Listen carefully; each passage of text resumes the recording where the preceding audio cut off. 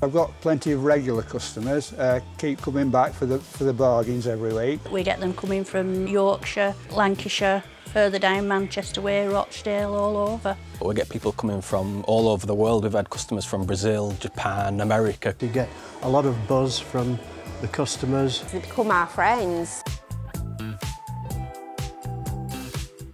The special thing about a market is a place where people come to socialise as well as shop. It's a good atmosphere, good customers, and there's plenty going on, you know. The whole place is alive all the time. You're not stuck in a shop waiting for people to come through the door.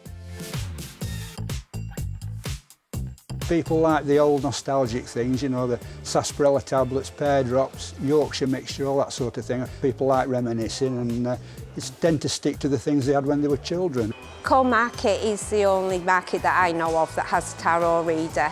Our best sellers are old-fashioned romance and thrillers. And we do get a lot of people in with the children because the children's books are very reasonably priced. Primarily a record shop, but we do specialise in other stuff as well. We do models, collectibles, CDs, DVDs, and we specialise specifically in Beatles memorabilia. We buy and sell a whole range of second-hand tools, power tools, hand tools. It's very nice if a person, if they buy a painting and they've met the chap who painted the picture.